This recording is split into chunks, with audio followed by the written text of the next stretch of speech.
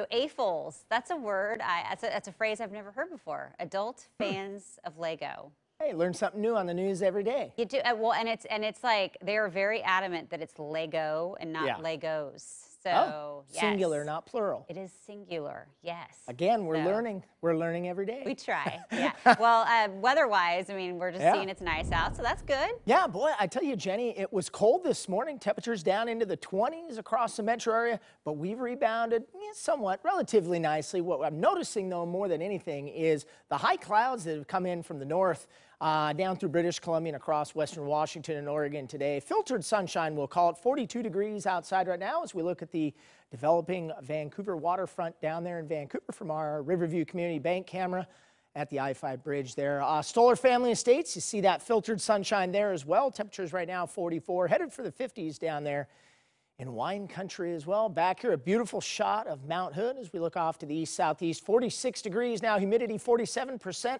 Light north wind at 3 miles per hour as you see those clouds this evening on the planner as we move later in the afternoon. Yeah, you can see it on the satellite and radar, northerly flow, just a few scattered high clouds as we widen out satellite and radar. You see there is a big ridge of high pressure off the coast, but I'm keeping my eye on that system out about 1,000 miles out in the Pacific. It's going to take some time to get here. It probably won't get here until about Saturday evening. So I think between now and Saturday afternoon, about 4 o'clock, we've got some nice weather on the way. So if you have projects outside on Saturday, get them done on the first half of the day because it looks like the second half of the day is going to be wet. Now this morning's lows, there's 26 at Vancouver, 23 Hood River, 20 in Pendleton. There's that 30 at PDX, 20s in the Valley, Salem 25, even 20s out there along the coast. Astoria at 29, Tillamook 28, Newport right at freezing. Current temperatures right now, you got 40s out there along the coast, some 50s on the southern Oregon coast, mostly in the 40s, mid-40s up and down the I-5 corridor in the Willamette Valley.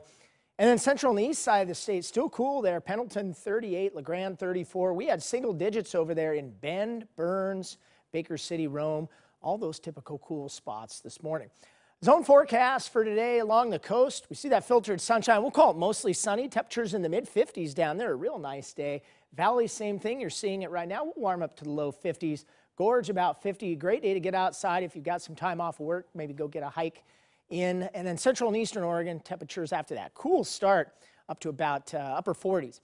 Snow, if you're thinking about taking some time off to go skiing, boy, the snowfall levels are going to be up above 4,000 feet. That's the Highway 26 pass at Government Camp. We'll go up to around 6,000 feet on Saturday, and then we'll bring it down to below pass levels as we get into Sunday and Monday. Ski report, 117 inches with 3 inches new at Timberline. Meadows, 86 inches. Ski Bowl, 65 inches.